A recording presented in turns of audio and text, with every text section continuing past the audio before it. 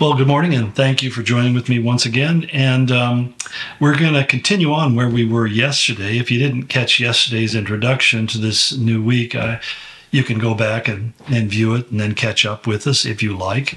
But one of the things that we were talking about is Paul's injunction that we should avoid people who fit into that description of what people would be like in the end times in verses 2 through 4 at the beginning of chapter 3 in 2 Timothy.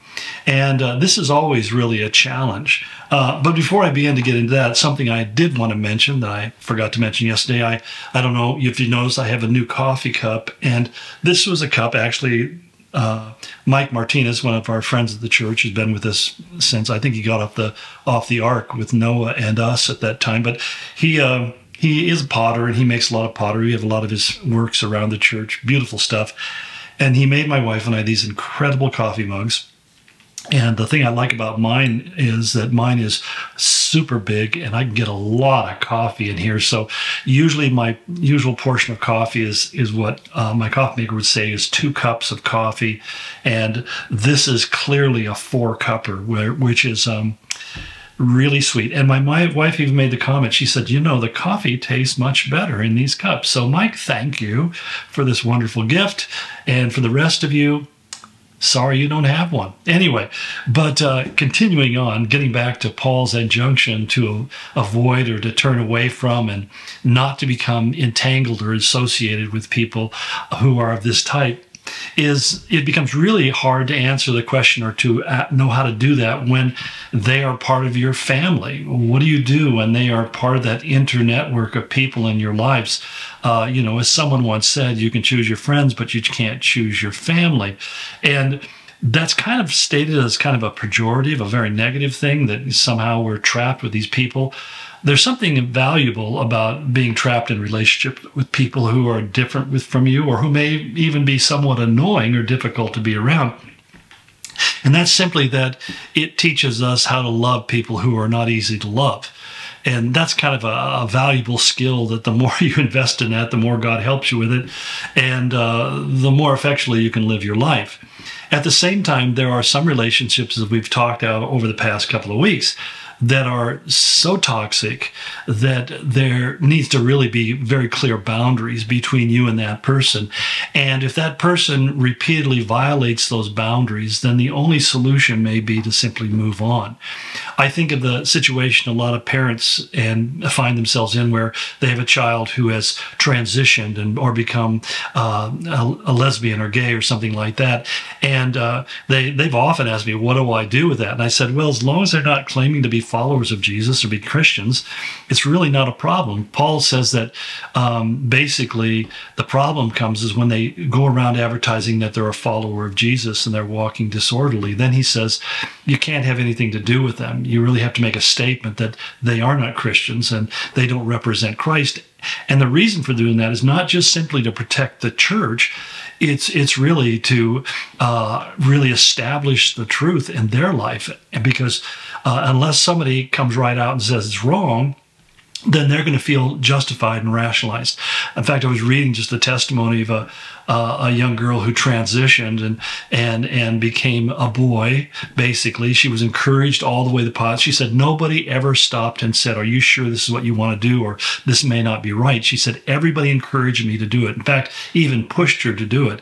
And she said here she is now. She's had her breasts removed and basically her body has been. She had her uterus removed, and she's been filled with hormones and so forth, and now she realizes in her early 20s, I'm a girl, I've always been a girl, and you can't change people's DNA. You are what you are. And yet the thing that struck me, she said, nobody said to me, you shouldn't do this. And so sometimes when people are, really advertising themselves as Christians, we need to say, you're violating the Word of God. I don't know what kind of Christian you see yourself as, but you're not a biblically based Christian. But secondly, it also becomes important for them to have somebody in their life who's simply saying, I believe that what you're doing is wrong. I believe what you're doing is a mistake. Because what sin is always a mistake, in the sense that you'll realize one day that you're terribly mistaken in whatever you've chosen to believe. It's contrary to the Word of God, and it's going to have some very negative consequences. And so speaking the truth in love means just that you speak, and that you tell people the truth, oftentimes the truth that they don't want to hear. And you're motivated by a heart of love. You want them to have the best that they can have, be everything that God wants them to be, and not become anything that Satan wants them to be, because in the end, he just simply wants to destroy them. And that's the terrifying reality. I know sometimes you hear testimonies I've heard over the years of people who have died and gone to hell, and they come back with a level of terror that's kind of hard to quantify. But every single one of them has ended up giving their life to Christ and becoming a Christ follower because they've seen the reality. And I pray that those people in our life who have made these godless, ungodly choices in their life will come to that moment and recognize that. And that's something that, you can only say so much, quite honestly. At some point, it becomes nagging and harassing. But you speak the truth to people, you do it in love, and then you see what happens. And if they continue to persist, then all you can do is pray that God would open their eyes. But how do we interact with them from that point on? Well, one of the things that Paul said in Romans 12:18, he says, if it is possible, as far as depends on you, live at peace with everyone. And so what does it mean if it's possible? Well, there are some people who, and I've found this with many parents who have their kids who go into one of the LGBTQAI plus lifestyles, who have, when they've said to their children, I think this is wrong and I think you're making a terrible mistake, that the reaction has been anger and rejection. If you can't accept me the way I am, then you can't be in my life. And so you have no control over that. You can't simply say, well, I'm going to accept this because I want to have that relationship. I don't accept it. I don't see it as right. I love you, but I just think you're making a bad choice.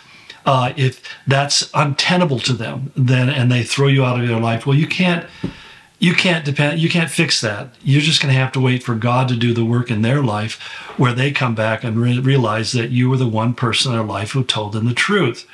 Again, if they are proponents of these kind of ideas, he says in Titus 3:10 that you warn a divisive person once, and then you warn him a second time, and after that have nothing to do with him. And then he goes on, you may be sure that such a man is warped and sinful and is self-condemned. Now, important, the phrase warped there, the word warped and sinful, is an interesting thing, because once something becomes warped, it is very difficult to straighten it out. It's very difficult to set it right. And he says you have to understand that this isn't something they've just fallen into, but this has become a twisted pattern of living and thinking. I mean, I've seen a couple of videos of people who, the one lady who's suing her parents because she didn't give them permission to conceive her.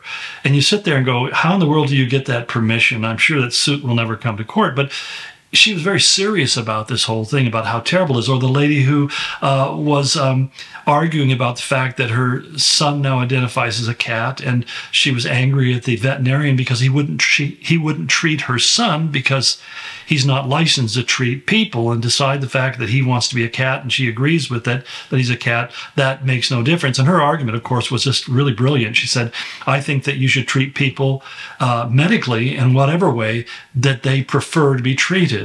Well, that makes no sense at all. It's completely nonsense.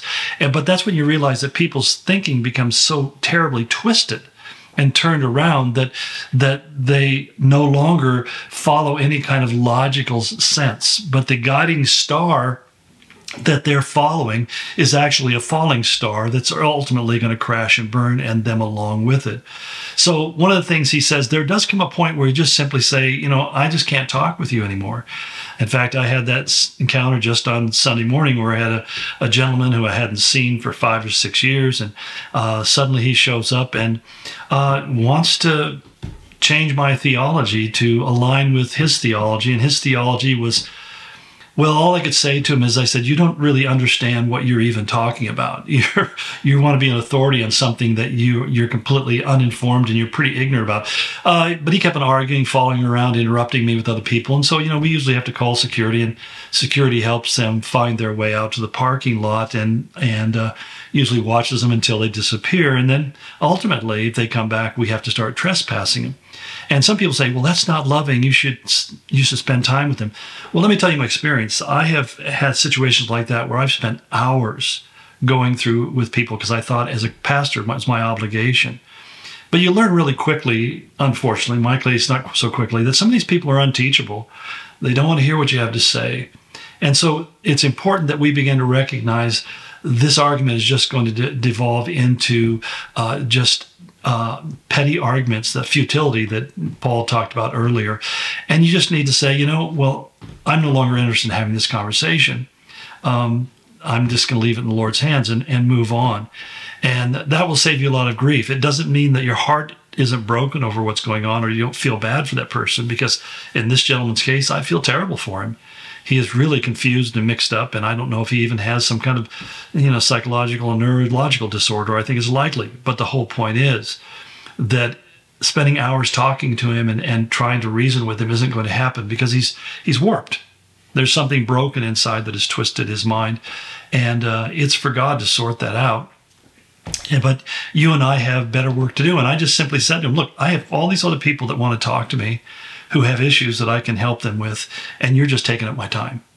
And so, end of conversation. So I was able to redirect myself to people who really had serious issues that could be addressed because they were willing to hear what Scripture says.